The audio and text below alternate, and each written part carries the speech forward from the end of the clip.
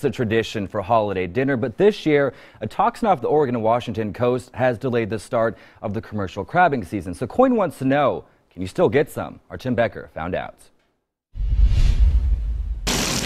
It's a Northwest tradition. A crab at Christmas and Thanksgiving. Even if you have turkey, you'll have crab preceding the turkey. But this year, fresh cooked Dungeness crab, not previously frozen, is harder to find in local grocery stores because health officials are finding high levels of domoic acid in some crab meat.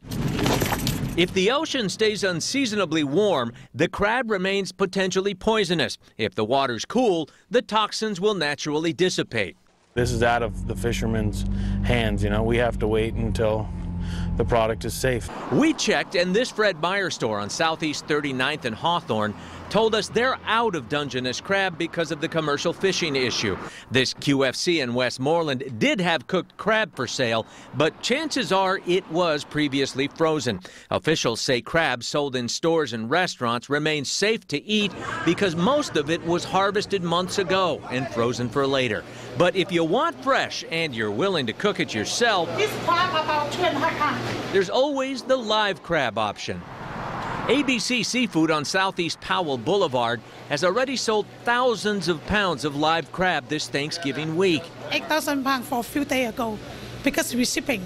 Crab they sourced from Bellingham, Washington, where it's testing safe and toxin levels are lower. But is it cost you more because you have to get it from Bellingham instead of Oregon?